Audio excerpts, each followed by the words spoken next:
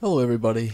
Today I'll be showing you how to downgrade your American Truck Simulator and Euro Truck Simulator through Steam to play Truckers MP Online.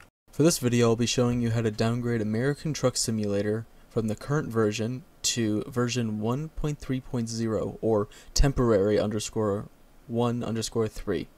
So let's get started. First off, you'll want to locate your game. So here it is. Properties. Now you're going to want to go to betas, and where it says select the beta you would like to opt into.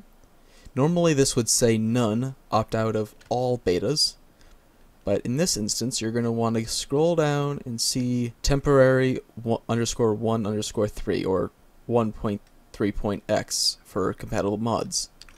Click on that, and when you close this out, American Truck Simulator is going to automatically download a patch. That patch is so that you can play on version 1.3.0 or X. If you want to update your game, just go back and click on Properties, Betas, and you're going to click on Opt out of all betas. None. You don't want any betas, right? That'll automatically update your game to the most recent version. But for me, I need to keep this like this.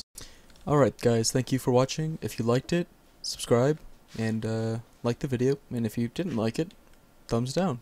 Yeah. Bye guys.